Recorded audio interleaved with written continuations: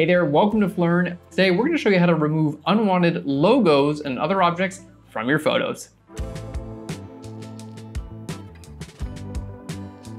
Obviously you can do this sort of thing during the photo shoot just by changing some clothes, but if you didn't think of it or have any other restrictions, it's really easy to do in Photoshop. So here we are, we've got our sample image. You guys can download this for free on phlearn.com. Just follow the link right down below. We're gonna go ahead and zoom into the area we wanna remove, this Coca-Cola logo, and I wanna get rid of this yarn here on the bottom as well. So the first thing we're gonna do, we're gonna go to our background layer. I'm gonna hit Control-Command-J to duplicate that layer. Now, because the Coca-Cola logo is on a super simple background, it's just white fabric, we can use automatic tools like ContentAware Fill to get rid of this without having to do almost any work. So I'm gonna start off by grabbing my Lasso Tool. You can hit L for your Lasso Tool. And then I'm just gonna make a selection right around my Coca-Cola logo. So you can just kind of like draw selection right around there. It doesn't have to be perfect. Something like that looks pretty good. Now we're gonna go to Edit and then down to ContentAware Fill. What this does is it uses technology to figure out what areas might be similar. And you can see these like green highlighted areas is where it's actually gonna draw information from. Now I have an option here. I can use the plus or a minus to add or subtract from my selection. So let's go ahead and minus out this collar up here. We don't need to get information from there. And let's go ahead and minus out the drawstring here. So as you can see, it's gonna pull information from all of this area to fill in the Coca-Cola logo. And here we have a little preview of what it's gonna do. It looks really good. So we're gonna output this. You can either choose a new layer, or in this case, I'm gonna choose a current layer because I've already created a duplicate layer. So let's go ahead and hit OK, and here we can see Control-Command-D select, and boom, it did a really nice job. Now, as you can see, we do have some repeating elements. We have this area here, this little corner, and then another one here, and then another one there. So what happens in those cases is you want to grab your next tool called the Healing Brush tool. This tool looks like a little band-aid. It's right over here, the Healing Brush tool. Now with this tool, you can actually sample areas that you want and then simply copy the texture from one area to another. So let's go ahead and create a new layer here. Up here in the very top, I have my options for my Healing Brush tool. Right here where it says sample, I just want to pick current and below. It's gonna pick this layer and anything under it. So I'm gonna hold Alt or Option to sample this area right here. This is the texture that I want. It's nice and clean. There we go. And then I'm gonna simply paint over the texture I want to replace, and boom, we're good to go. We're gonna do this here over every little area where it's kind of filled in the basically like repeating textures. So as you can see, like basically in just a couple of seconds, we're able to remove that Coca-Cola logo. Super cool. Now, what happens down here on the bottom? Let's go ahead and just merge these layers together, Control-Command-E. Now, let's see if I grab my Lasso tool again. I'm gonna hit L for my Lasso tool, and I'm gonna say, okay, let's try to use the same tool for this area as well. I'm gonna go to Edit, down to ContentAware Fill, and let's see how it does.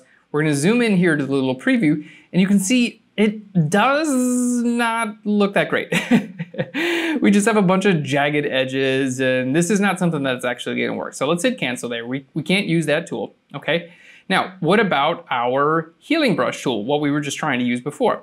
I'll sample this area and kind of paint it in there, but what we're gonna get is a lot of like blurry edges around here too, because the surface area and like what we're actually working with changes, right? We have like skin, and then we have an edge, and then a shirt, and it just kind of like tries to blur all that together. Now that worked totally fine over here where we had just white cloth, because it just blurred that together and looks like white cloth.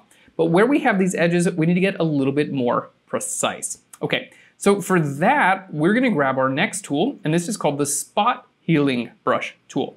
So with this, let's go ahead and create a new layer here. Up on the top, just make sure it's Sample All Layers is checked, super important. And now we can just simply start painting over this area, and it's gonna use the same content-aware technology to kind of fill in those gaps.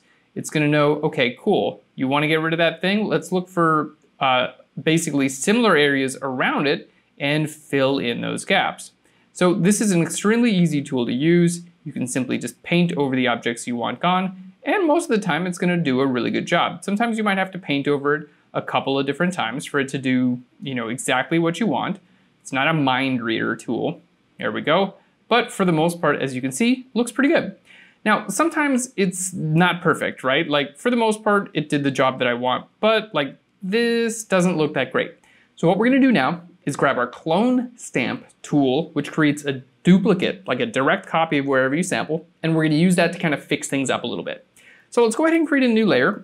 S for the clone stamp tool looks like a little stamp icon here.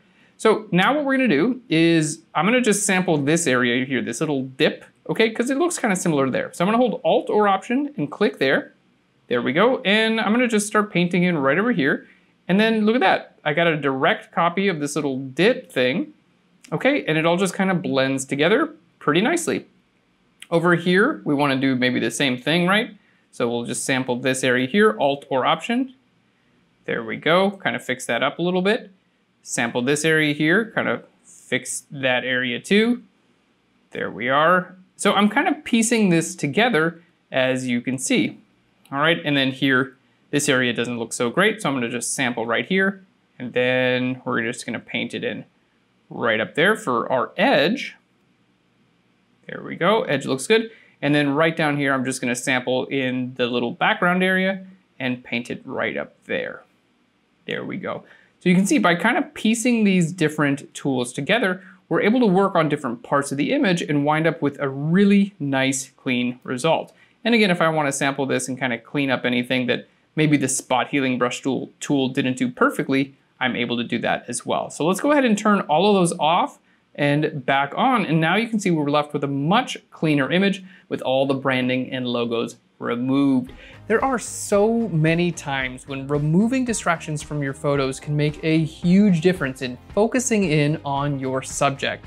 No photo shoot is perfect, and oftentimes there's so many things in your photo that you could do without, and learning how to remove these can create a huge impact on your images. Your PHLEARN Pro membership includes this tutorial and hundreds of others. Join now on PHLEARN.com. Thanks so much for watching. We've got more episodes coming up in this series where we're gonna be using more advanced tools to get the job done quickly. Thanks again. I'll PHLEARN you later. Bye everyone.